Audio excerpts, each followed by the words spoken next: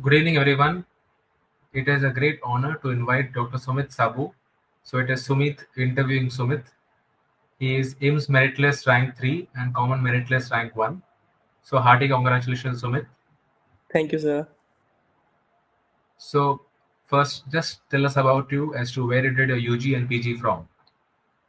Sir, I did my UG from BJMC Ahmedabad and I did my PG MD medicine from SMS Medical College, Jaipur. Okay. So what I've realized in the last at least 1 or 2 years is, especially in super specialty, people choose endocrinology and other fields which have more sort of work-life balance. What Yes, sir. made you drive towards clinical hematology? Sir, in my MD days, I have worked a lot in clinical hematology as my professor belongs to this branch. He is also AIMS Delhi pass out. So I worked a lot with him. So I got that feeling that hematology is my choice or I can go with it during my second year or third year in MD medicine. So I got that feel for clinical hematology during that day. Right. So did you in your MD days you were doing preparation, or you were interested because you were seeing cases of hemat? Sir, during my MD days, I was seeing the cases, all the cases. I've seen almost every case of hematology during MD days, and that helped me a lot. Apart from studying the core course of hematology, I focus more on clinical touches and clinical cases scenarios that I've seen in my MD days, and that helped me a lot during exam solving questions. Yes, sir. So when you have to look after your preparation now in retrospect, how did you cover your theory in toto? Did you cover look at the Marrow videos only, or you use some textbooks also for reference? So mostly 90%, if I say, I completed the course through Marrow videos, especially your videos, and the general medicine part was covered almost during NEET SS preparation. So the remaining 50 questions was mostly covered from the Marrow, a bit, uh, a bit or something from, I can say, from here and there, like Hoffman or some important tables and everything. Did you use any hematology textbooks for reading, or you didn't go into it?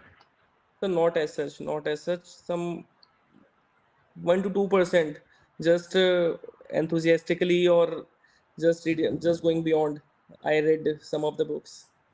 Just 1 to 2% of my exam preparation through that, mostly from the Marrow videos. Right. And for covering MCQs, you use any specific source per se? Sir, mostly hematology MCQ is available only in the Marrow. So I covered most of the MCQs through Marrow only. Right. When it comes to your INISX exam, Yes, how sir. much difficult was your hemat section? How much did you attempt with respect to both medicine and hemat per se? Sir, I attempted 80 out of 80 questions. And if I say difficulty part, so mostly everything was very conceptual. Everything was very conceptual, and the thing which I covered in my MD days through clinical case scenarios, that helped me a lot in everything. Okay. We did have a mock interview session also for step 2 preparation. Were you able to attend that after your step 1 clearance, and how did it help you? Yes, sir. Sir, I've seen your video of step two preparation, and it gave me a basic idea, basic orientation of the fact that how the question will be asked, and how the mindset should be for the step two. As usually in the NEET SS, we don't have any interview kind of thing, so it is totally new to us.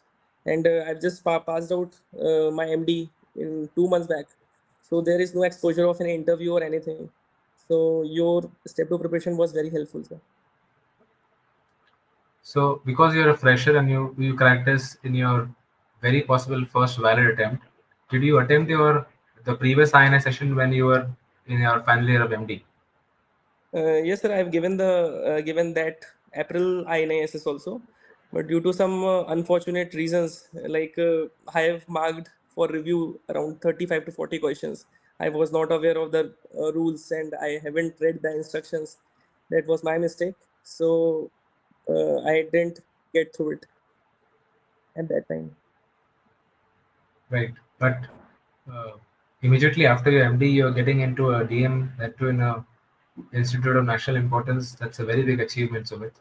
Yes, It's sir. nothing less in life. So, Sumit, if you have a postgraduate student of MD medicine, say second year, for example, who wants to ask you or wishes to ask he, how should he or she go about preparation for clinical hematology? What will be your pearls of wisdom for that person? Sir, firstly, I will recommend every student who is interested in clinical hematology that he or she should visit the wards of hemat and should see the cases, because seeing the cases is very important. We get a very minute and essence of that subject, which is not present in any book or anywhere. Second, especially sir, your videos, it covers every small details. So seeing the cases in ward and just seeing your videos is more than sufficient, sir. Nothing to worry if you are doing these two things. Not even need of solving MCQ. Just we need to follow your video uh, without any doubt, and just the ward cases. That is more than sufficient. And the general medicine part should be covered during MD days by Harrison or during NEET SS preparation. That would be my advice, sir. So, if you have to summarize, how many months of preparation will be adequate for a MD student? Sir, so there is no as such answer for that. We need to be consistent throughout the MD days. If you are interested in any particular branch, you need to get the touch of it throughout. It is because INISS is not the factual or is not about facts. It is about concepts and very small details. So we learn these details in 1 2 years of practice. So as I did, and I did not study much in last 1 month of this INISS November. I just studied for 7 days, but the preparation that I have done in my MD days and the videos that I have seen of yours in my MD days helped me a lot. Right. Last but not the least, do you have any suggestions for Marrow SS as a portal for hematology? Sir, Marrow SS hematology per se, sir, is just too good, sir. And as I have said before, your video is more than sufficient, and it helped me a lot. I think without your videos, it was just impossible, sir. Nothing exaggeration, just what I felt. So, which college are you opting to join? It's it's out of the blue Yes. question. Was there in your mind?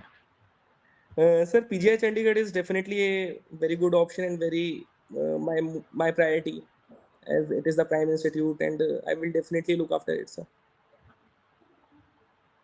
Right. Okay. Thank you, really, Sumit Saboo, who is on the Thank you, brink sir. of a personal function in life and still has managed to carve out some time for this small interview session today.